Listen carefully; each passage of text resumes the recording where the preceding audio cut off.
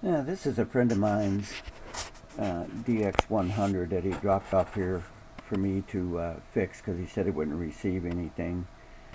And come to find out that the antenna connector in the back for the whip antenna had come unsoldered or something, and he couldn't receive anything except AM broadcast band station. So I soldered that back, and I found he was talking about that he couldn't tune any sideband signals in.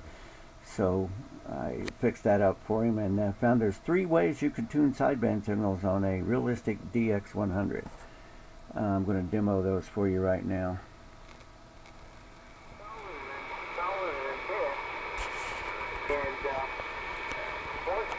Got that signal tuned in.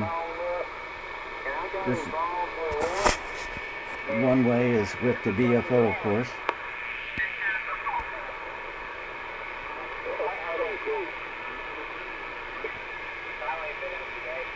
And you can do it with the main tuning.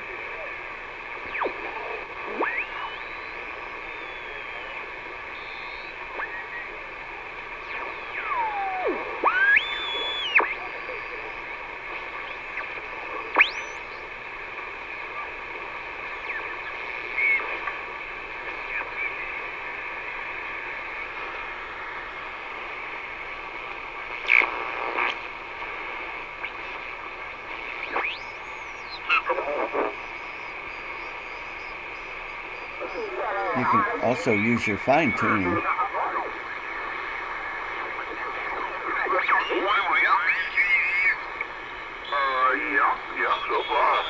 no, give me a break. I just thought about it. I had to get off that macro house.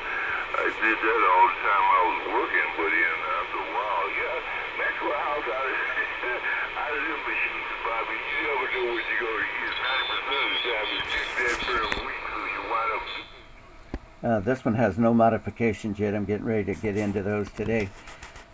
But he probably won't want this thing back, so it probably just became mine. Alright, thanks. Have a great day. Thanks for watching the video.